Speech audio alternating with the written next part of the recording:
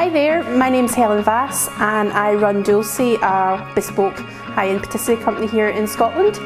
And today I'm just going to show you how to make these beautiful mirrored glaze cakes and this velvet effect cake.